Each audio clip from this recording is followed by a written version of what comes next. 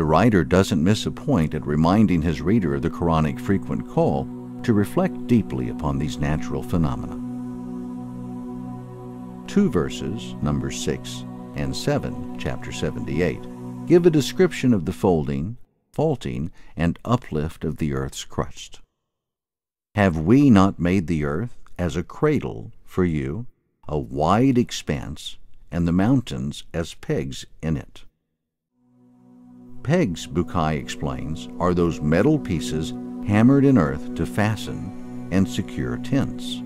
The existence of a natural harmony orchestrating the opening out of the earth's mantle and firming the mountains is all but evident to modern geologists.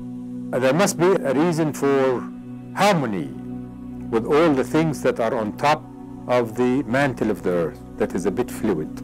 Not totally, but a bit fluid, meaning it allows things to move on it a little bit.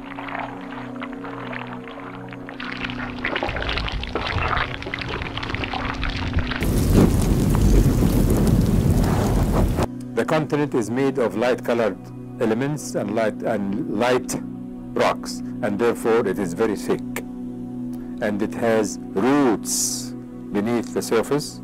That root can be up to 35 kilometers.